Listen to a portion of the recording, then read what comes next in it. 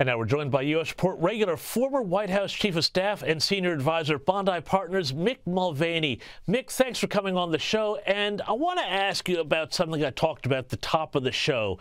And that's basically that Republicans should not get complacent. There were a bunch of special elections, or by-elections as we call them, in the U.S. over the past week. And an important one was in New York, where Democrat candidate Tom Suozzi won a special election to replace George Santos. Now, Democrats also did well in Pennsylvania, and they did well in Oklahoma. Mick, I'm a little concerned here because I remember the red wave back in 2022 that never happened.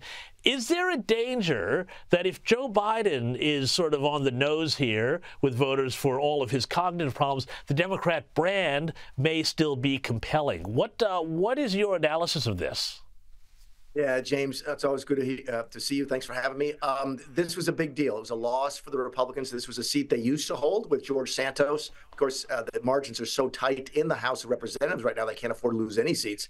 So this is a big loss for them. It's especially important because of the way that Tom Suozzi won this race.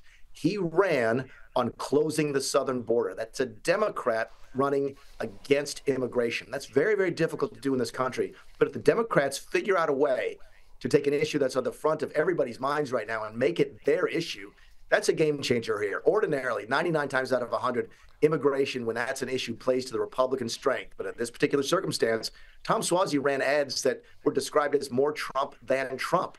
If the Democrats start changing their messaging on the southern border, they could have a very successful November of 2024. So yes, everyone's watching this result very closely. Yeah, and in fact, I think Tom Suozzi even used the I word, invasion, at one point. And when you tie this into how the Democrats sort of successfully portrayed the Republicans as being obstructionist on what I thought was a very bad border bill, tactically, are the Republicans in danger here of getting outplayed on this issue? You know, in danger, yes. It's certainly a long way until November, and they have a lot of opportunities. We are leading in what's called the generic ballot. I say we, the Republicans. That's when you just ask people, are you tending to vote? You expect to vote Republican or Democrat? They're up by 10 or 12 points on that nationwide, which is really, really good for Republicans. Put that in sort of in context. In 2010, during the massive Tea Party wave, that generic ballot was about 8% pro-Republican. So there's some good numbers for Republicans, but they are losing these special elections. Special elections are always outliers. They always have a chance. It's usually low turnout and huge sums of money. Nearly, I think, $50 million was spent on this single race. So it's not necessarily a trend, but it's certainly got everybody's attention.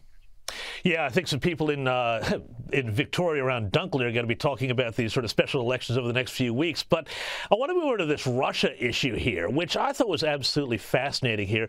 A top U.S. official has warned of a serious national security threat around a potential nuclear capability in space that would violate the Outer Space Treaty and potentially be destabilizing. But I found the politics of this fascinating because I remember back in 2021 when Biden's top spokesperson mocked the idea of a space force.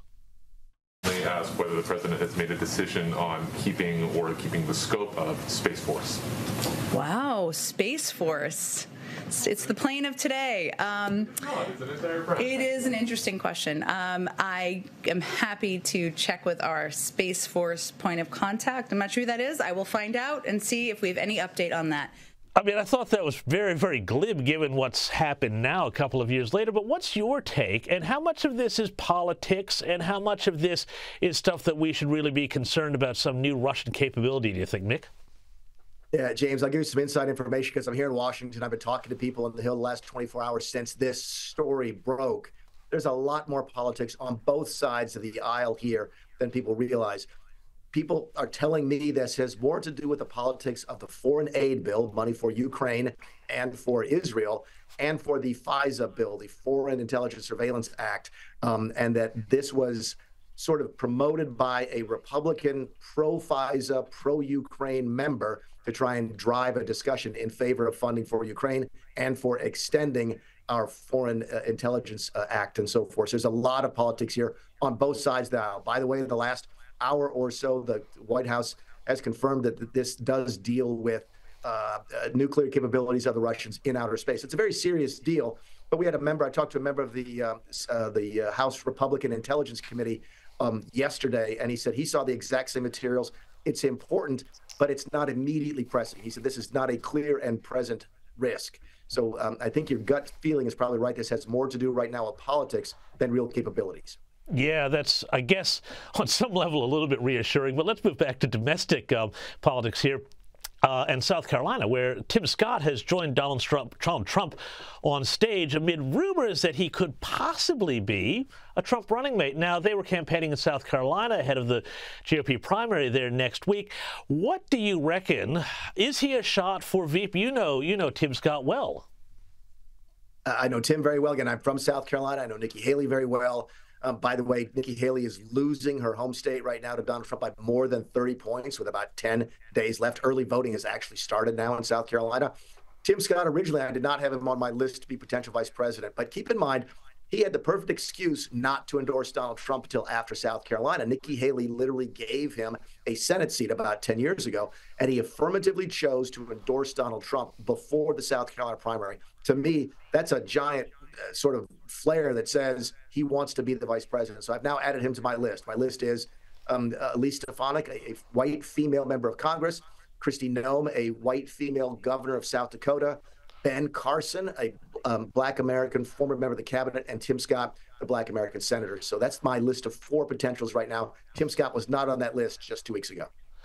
Big news there out of South Carolina. Mick Mulvaney, thank you so much, as always, for your time.